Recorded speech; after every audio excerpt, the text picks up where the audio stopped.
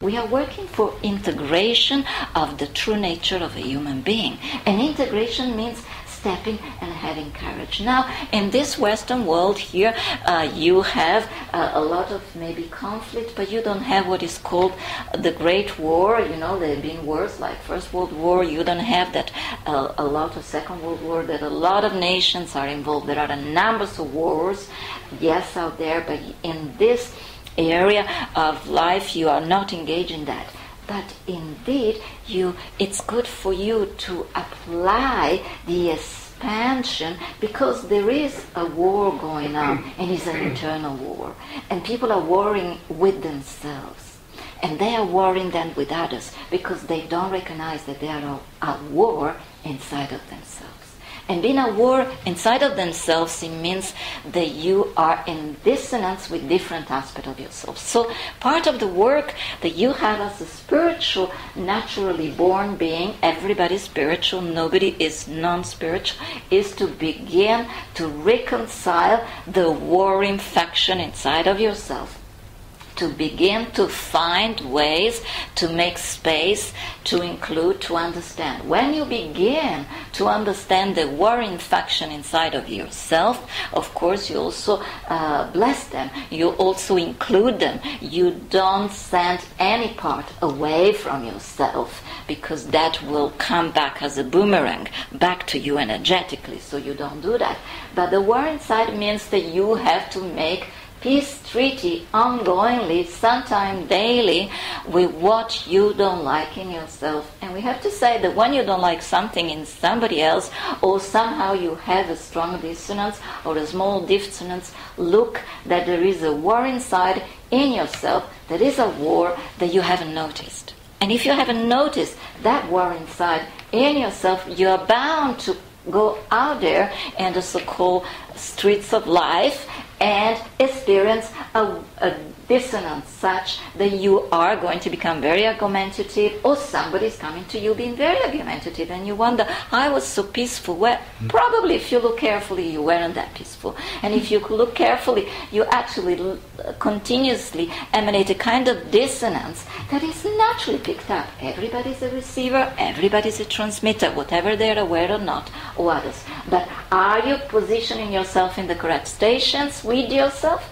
or are you always positioning yourself in this ongoing polarity which is insoluble at a certain level, because you will be with the coloring of the yin and yang, the black and white, so on and so forth. So you need to be skillful there, to be able to extract element of kindness towards yourself, inclusion, first of all patting yourself on your shoulder, making sure every morning that you accept yourself exactly as you are for what you have done, but also that you begin to consider that sometimes you did things unskillfully, and so that requires correction, that requires changing, that's required that maybe your style needs to be modified, and that is your responsibility. That is why you are free. You are not free at other levels. We will go into this another time.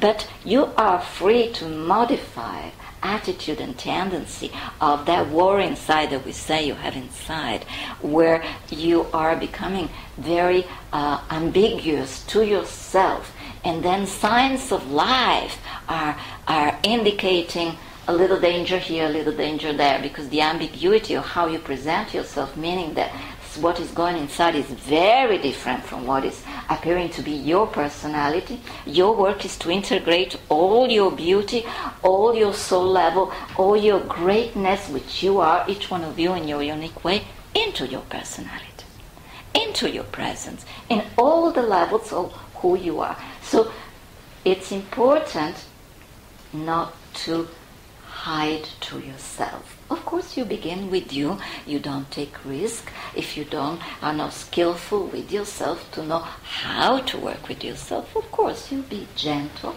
and you begin.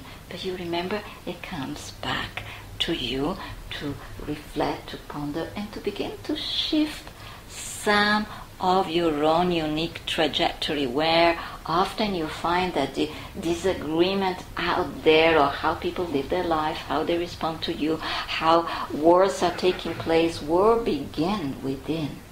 The outer wars that you are witnessing are the manifestation of the profound dissonance that the human nature is been able and is allowed to manifest.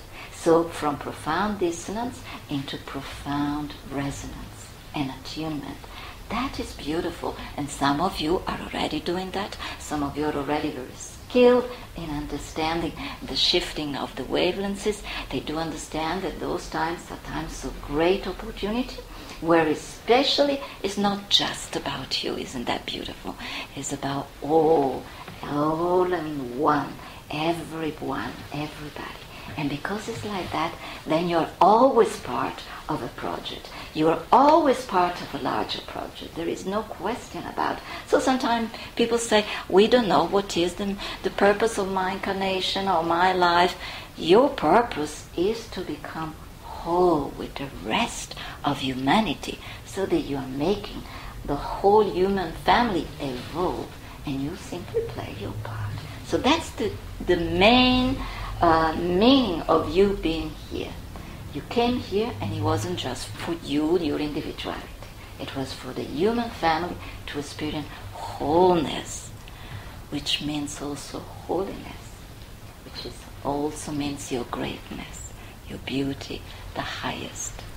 And then more and more and more. So we stop here, and then with this we begin with our question.